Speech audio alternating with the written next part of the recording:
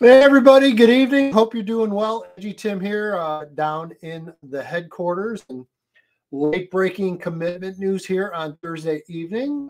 Trey Zvonar, the 2025 tight end for Lincoln Way East, who happened to play for his father, Rob Zvonar, has given the Miami of Ohio Redhawks his verbal commitment. Trey is now the second known name from the state of Illinois in 2025 to commit to Miami of Ohio. Also, other tight ends. So the Redhawks stacking up on tight ends here in the state of Illinois. And Trey is now the 8th overall commitment for the Miami Redhawks. And again, just another really strong get, we'll say, for Miami, Ohio. So let's get into it a little bit. So again, Trey Zvonar has been a starter for Lincoln Way East since his sophomore year. Again, it sounds like we're kind of talking a bit about when we did Brendan Loftus's commitment story. Very rare to be a sophomore varsity starter at Lincoln Way East. And again, if you know anything about his dad, about Rob Zvonar, you know that there is nothing given, whether it's his son or not. Trey has earned everything he has gotten at Lincoln Way East. And again, it's been fun to watch his progression since the sophomore year. You could tell pretty early on that Trey was going to get pretty heavily recruited. Trey's got great size. And again, we joke quite a bit with Rob all the time. And thank God, got some great athletic ability from his wife's side of the family, which of course joking, but yeah, Trey, really good size, 6'3", almost close to 6'4", around probably now about 220, I would guess.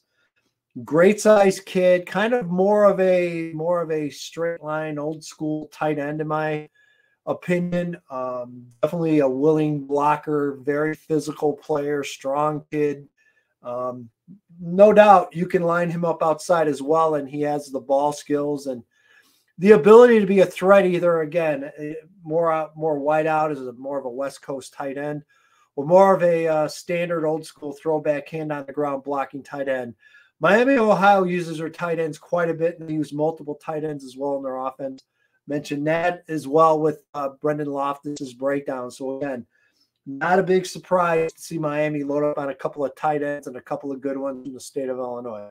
I mean, what can I tell you? I know about Trey Zvonar. I mean, I've seen him since he was a little dude on the sidelines.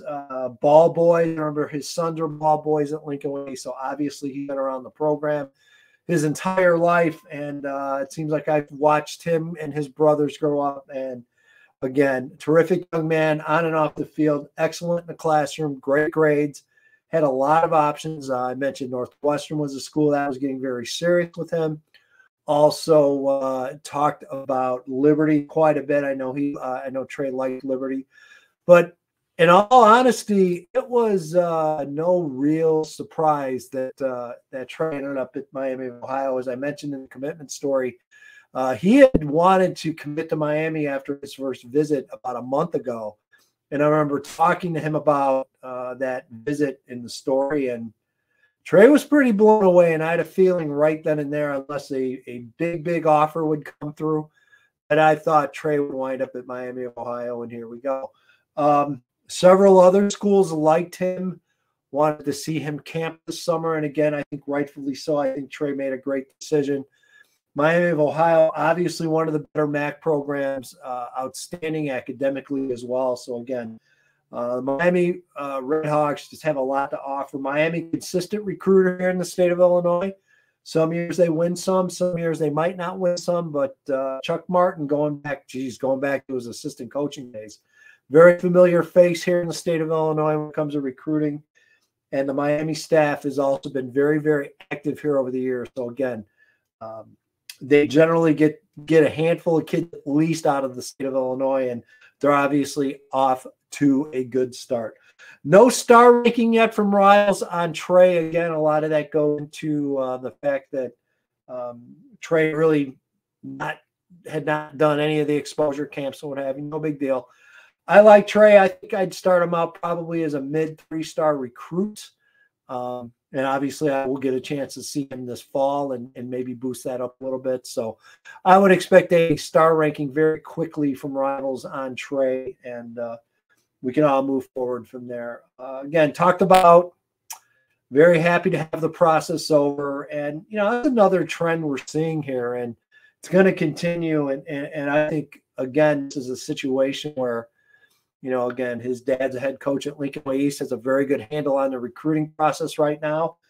And it's harder than ever for high school kids to land great offers and options. And when you get one coming your way, you don't wait a whole lot of time these days. You get very proactive and you get after it. I give Trey and obviously Rob and his family a lot of credit for recognizing such a strong offer and a strong opportunity and not wasting it and locking in and locking down on it. So again, I think it's a great fit. I think it's a great decision, a program that, again, both on and off the field, very strong, has a lot to offer. So again, Trey Zvonar, 2025 tight end, will be a 3-year varsity starter this coming season.